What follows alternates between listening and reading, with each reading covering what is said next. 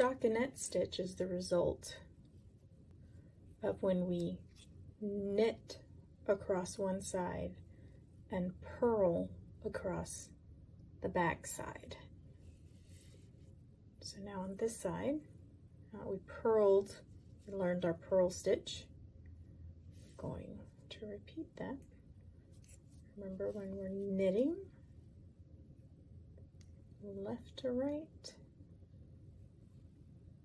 front to back, wrap the stitch, pull it through. Going back. This motion probably feels a little familiar.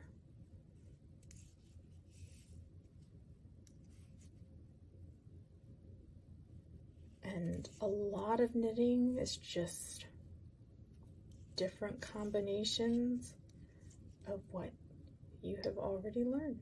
Knitting and purling.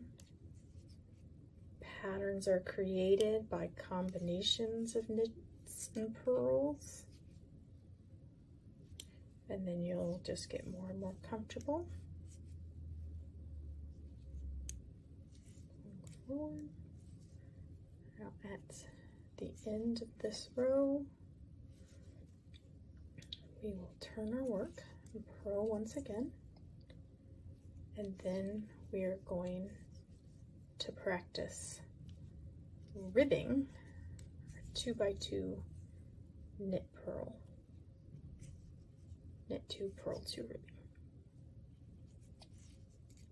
After we do one more row here, purling, so we have another row stockinette. So we'll turn our work. Get a little more yarn to work with here.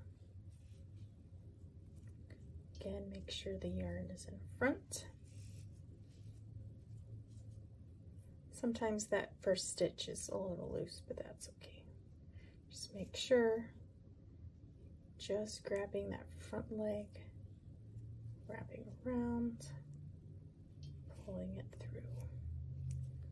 Purl all the way back across. And then we'll work on ribbing.